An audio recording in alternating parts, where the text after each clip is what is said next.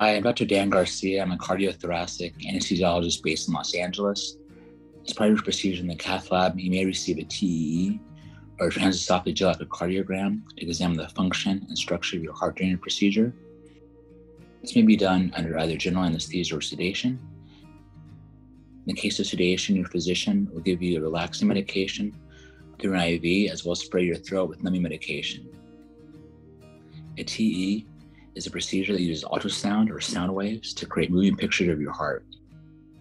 The provider uses a long-thick tube called an endoscope to carefully guide a small transducer down your throat and your esophagus or your food tube. The transducer is a device that makes sound waves.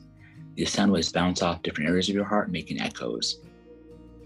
The transducer then sends these echoes to a computer and makes them into pictures. These pictures show the structure and function of your heart in great detail. This allows your physician to see how the heart valves are working, how the heart muscle is moving, as well as how the blood flow is moving.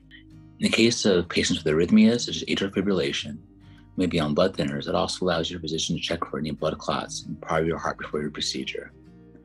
After your echo, some people may have a sore throat. It may last a few hours or up to 3 to 5 days. If it does not go away or gets worse, call your physician. Some of the less common side effects may include minor bleeding in your esophagus due to irritation from the probe, and this usually resolves on its own. Prior to your procedure, talk to your physician about your medical history. Some medical conditions that may make a TE too risky to perform include esophageal cancer, gastritis, GERD, hiatal hernias, swelling problems, as well as stomach cancer. Hope this video is helpful. Thank you.